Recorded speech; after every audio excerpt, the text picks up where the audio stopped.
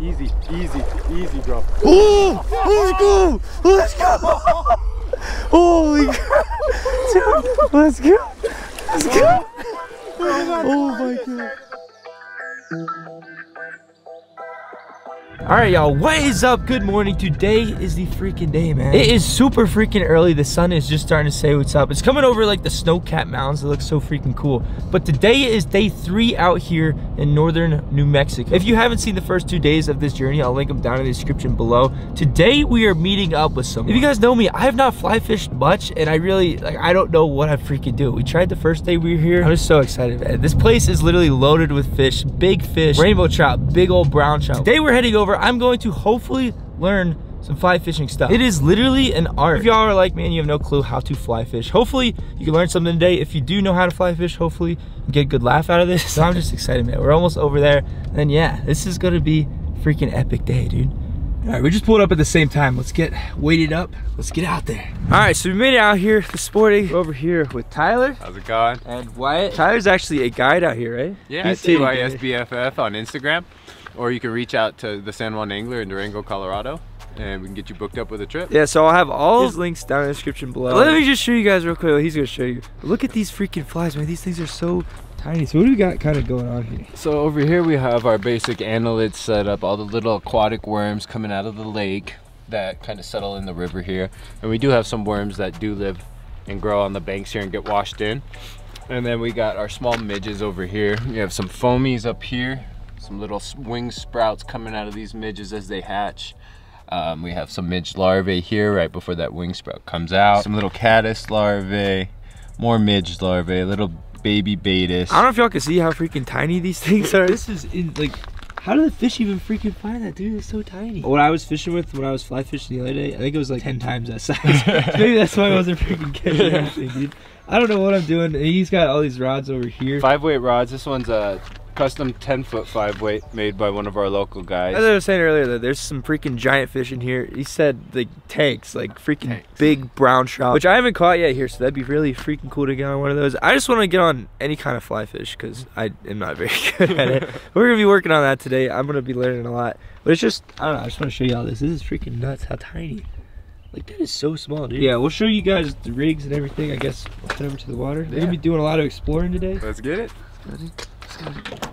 All right, let's go. This looks like gunk, right? Yeah. Those are bug larvae and exoskeletons from last night. All that is? All of that. Oh yeah, I see. What is that thing? Yeah, that's a little midge. That's crazy. So that's just, why are they all together like that? So from last night, in the evenings when the hatch comes on strong, all the bugs are out and flying about, and they finally die and land. And they end up in little side channels as they come down the river. Wow. So it's like chum. Yeah.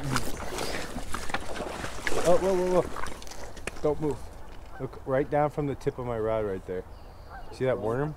Yeah. Yeah, see, so there's like a night crawler sized worms in here too. Huh. Along with little leeches and stuff. You see how like by this rock here, there's a couple stuck together? Yeah. That's called a midge cluster. Once the wind blows them around, they get stuck together like that. Fish will key in on the clusters instead of the individuals. This is nuts, man. This is so like cool looking. And you're in the middle of the desert. Yo, I actually want to ask you, what is with all those like little tiny birds that are flying They're over? eating the hatch, the bugs. Oh, they are? The water. So they'll sit there and swarm them. Going through the jungle.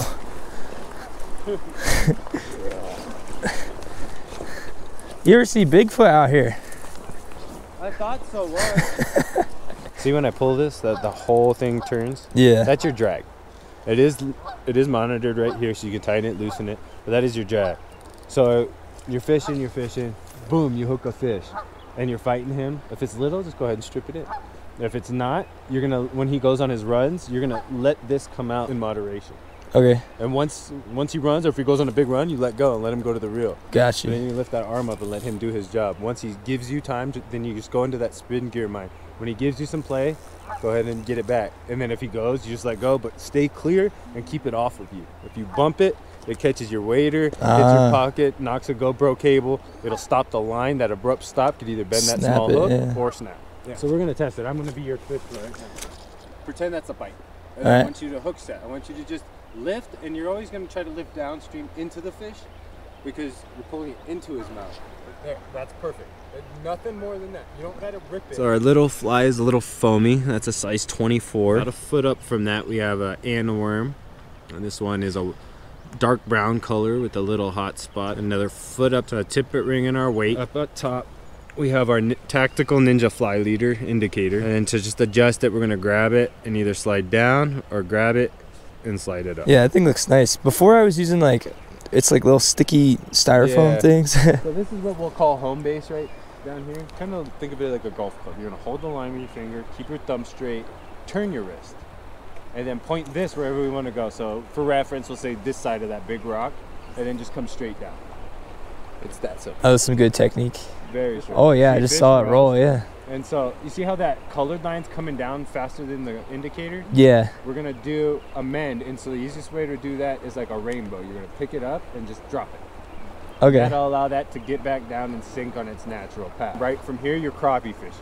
You're looking for that thing to twitch, move, go down, just stop, anything. Sometimes it'll even just shoot off from you. Really? But you're just gonna let it kind of work the slow seams. You don't need to be out in the fast stuff. There's no reason. See how it's just dipping? Yeah. You want to set. That's the set.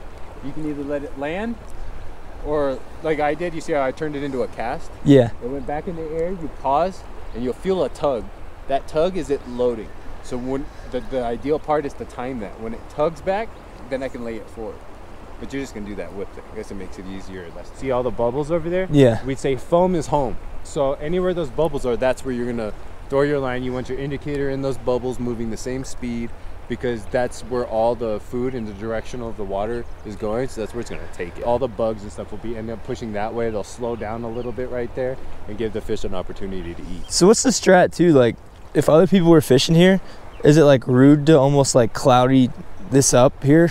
Like if they're fishing here, we're in above them. Yeah. I just ask out of etiquette. This kind of place, the fish are gonna eat this stuff. It's not gonna spook them or anything. Yeah. But you just want to respect people's space. I'm gonna do it once with you, so go ahead and get the line under your finger. And so turn your wrist. Wow. That's it. That's it. That's all there is to it. Is you're letting the rod do the work. You don't need to do more than. So you just put it like right there and just let it and drift. it's slowly working down. So then when you would down mend in this case, you just kind of. It's not a whole lot of whipping. It's not tugging. It's nothing. It's just all finesse. That's the key to this. Huh. You see how it's going down? So there, set that. Set that. That was perfect. So it wasn't a fish. Now go ahead and roll it back out. So turn your wrist, and now karate chop and stop about straight. You make that a little. My bad. You're good. It's about the motion. Fast and stop hard. You just got to stop it hard. Yeah. Think about it as up and over. So you're going, bringing that line up and over you. Okay, so like that instead of I was kind of going like. You don't need. You can kind of come sideways, because you're trying to go upstream. You're trying to cast it up to down. You don't want to cast straight up. So getting it back on that side of you kind of helps, and then you can just. And if you don't like where it is, man, just back out here. Try it again. Like that. And karate chop, but you want to stop here. Went down a little too low still. But All right. You're getting it. Turn your wrist and go from there straight back out. There it is. I just wasn't putting enough on it. Yeah.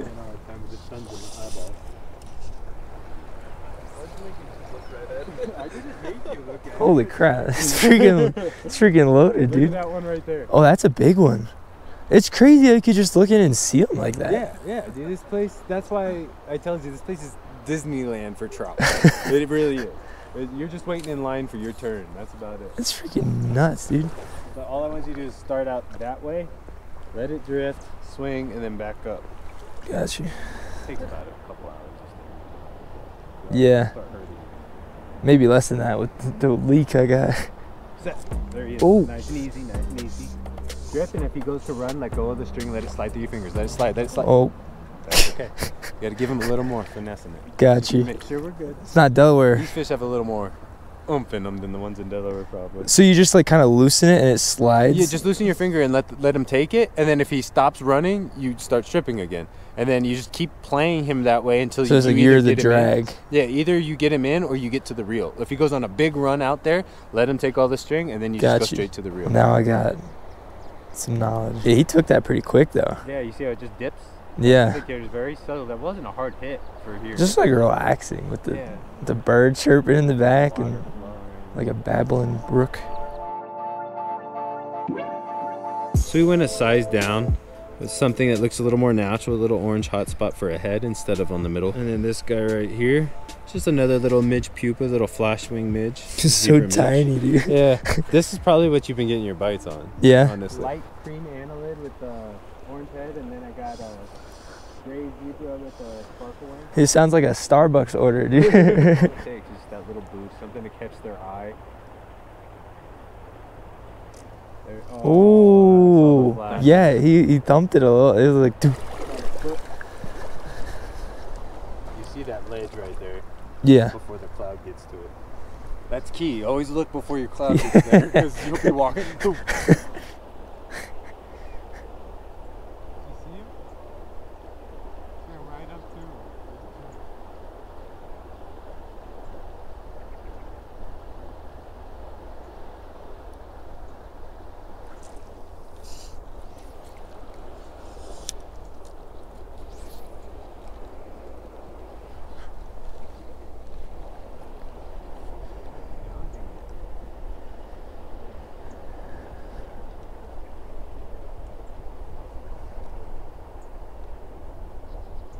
There's a pretty big fish right there.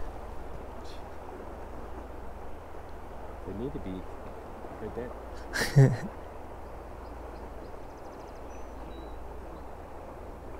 That's my thing. You're not doing nothing wrong. You're not. Look at him. He's coming up to us.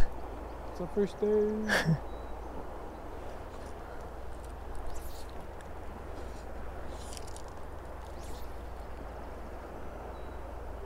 Fish coming up to rise.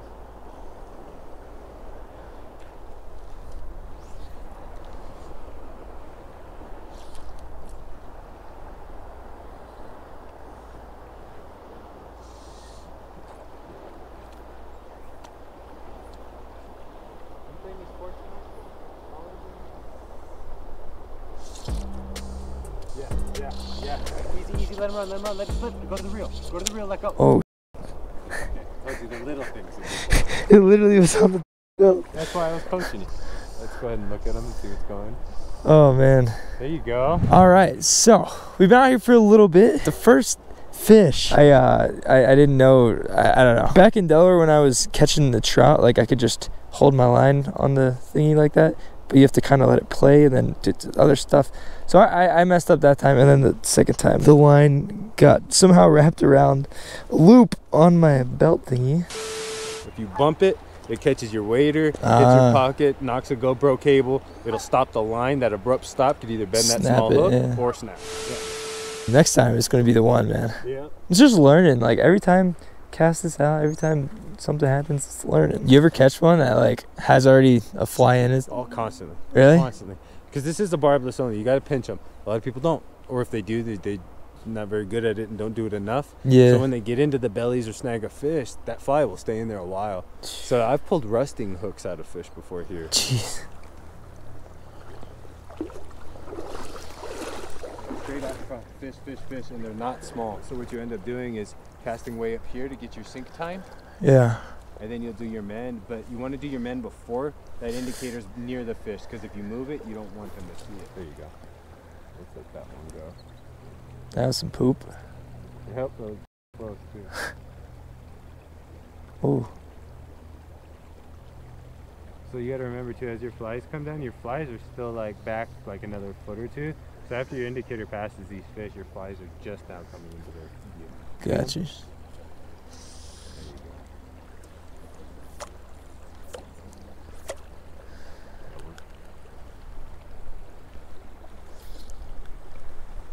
Is that far enough? Yeah. We're just playing with the depth, so I might move the weights up a little bit. Set. There's a little fish up there. You see him up to the side? Maybe you can see him. He's just a up and diagonal a little. Set. There he is. Keep it up. Keep it up. If he runs, let it go. Now just use the rod tip. Up towards the sky. Oh. Just came out. You were perfect. You're perfect. That's good.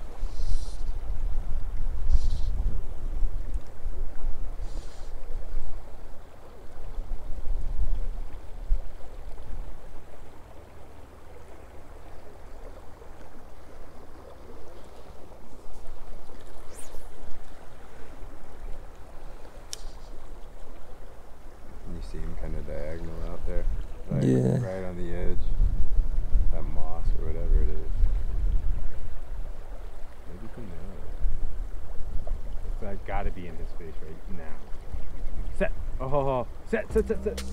Yeah, buddy. Yeah, buddy. Nice and easy, nice and easy. And just kind of pull the rod that way, and you want to try to get him out of this hole. You can put more pressure on it. I just don't want to put too much. No, you put enough pressure on him that you feel safe, and then you let him go if he tries to run on you. Alright. Oh my gosh. Go ahead and lift with the rod tip. You want to keep that rod bent straight up. Okay. He's gorgeous, man. Oh. As he sees me, he's not going to be happy. Yeah. Oh gosh. Go limp to the reel. Very good, dude. Yep, and just make up time when you can, and then just work him around this trap. Alright. He's coming right at us. Yep. Go ahead and lift him up so he comes up and over this trap. Oh gosh. Oh gosh. Let's go. Holy crap. Dude. Let's go. Oh my god. Alright, a GoPro just died. Look at this freaking thing, dude. Oh my gosh. See that little bitty fly? Tiny, you can't even probably see it on the freaking GoPro. So, you said this is a... This is a cut bow. Looks like a cut up under there. Yeah. I see it. Yeah, that's freaking crazy looking, dude. Oh. So, that sound, I'm glad he did that. So you know how fish rise and go down, right? Yeah. It's the air. They filter air throughout the water, and that's how they can rise and go down. So right then, he said, I want to go back down in the water. So he tried to let out air to sink. Ah. Yeah. So what I'm going to do is I'm going to hand you this. Science. Dude, look at that. I got one of the midges crawling on my hand right there, too. That's crazy. I like that. It's like keeping him in this nice net like this, so he's like perfectly safe and everything.